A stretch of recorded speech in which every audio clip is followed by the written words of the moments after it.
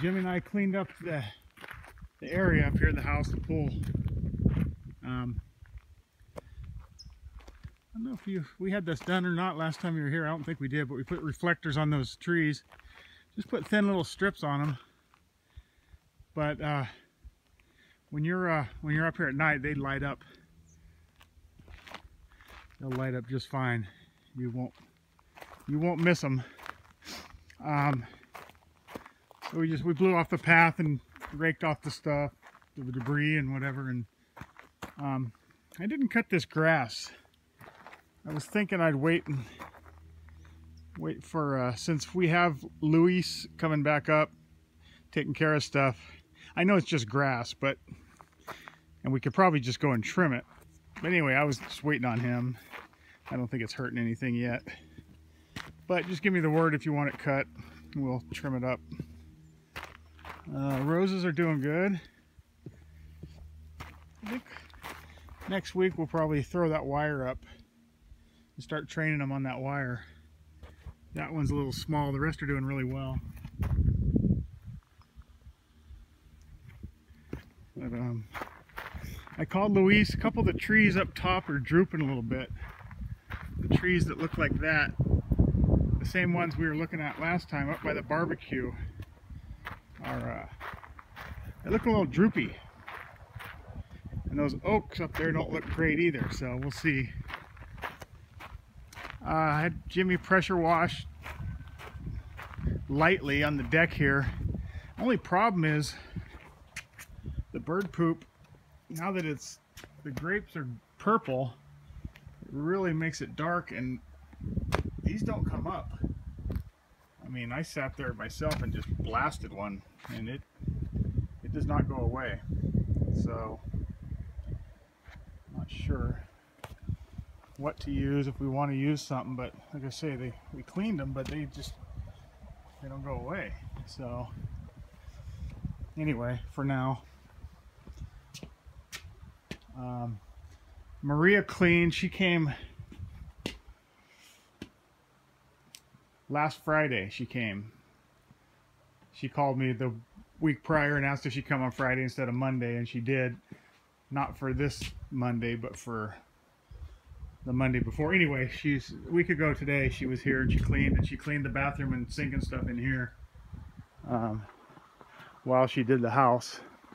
But we got everything clean. Oh, I want to show you one thing. I want to take the pressure washer and lightly clean this cover, but I didn't want to do it right before you got here because I don't want any of this junk to get in the pool while you're here. If we do it a week before you come, the chlorine and the filters will get it all out. But see how there's some green stuff there. There's just stuff seems to build up close to this edge here, and then out by that tree drops a lot of junk on it. But anyway, what we'll do is we'll just move it in and just slowly pressure wash and brush and just kind of clean it off. I think we should probably keep that clean. If I'd have thought about it, we could have done it a week ago. But anyway, you can't really see it too good now, but there's, as you probably already know, there's residue in here from the tree. So we'll get to that. But I mean, it looks good. It looks fine. It looks clean. But just like I say, the spots aren't going away. Something's been digging around up here, as I told you before, and it's not as bad this week. And we cleaned it up, and like we know they've been in there, and then there's just little holes everywhere, as you can see. I'm thinking about putting a camera up here. I just wanted to let you know first and ask you about it. Might be a good idea just to put it right here and point it, when I say right here, I mean this tree, or, well, anyway, just point it at this hill right here and see who's coming in here and digging in there. And then we'll have to figure out what to do about it when we find out who it is. So anyway, the countertop, you probably saw the email I sent Mike from Concrete Countertops.